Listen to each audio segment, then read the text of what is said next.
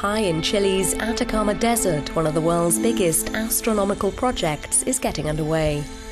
Around a third of the large dish antennas that gather information about our cosmos by observing microscopic wavelengths are now operating, with the rest due to come online next year.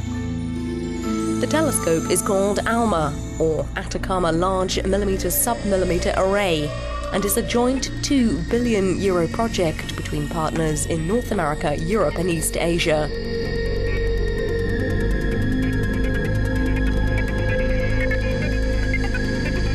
Astronomer Anna Hughes uses the facility to look at molecular clouds. I look at molecular clouds in nearby galaxies. Molecular clouds are where stars form. The clouds are made up of very cold gas.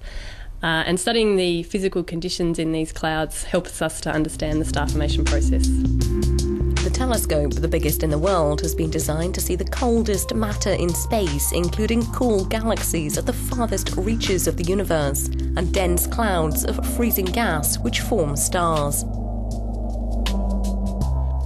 Well, we know of some galaxies that exist in the faraway universe that are only seen in certain wavelengths.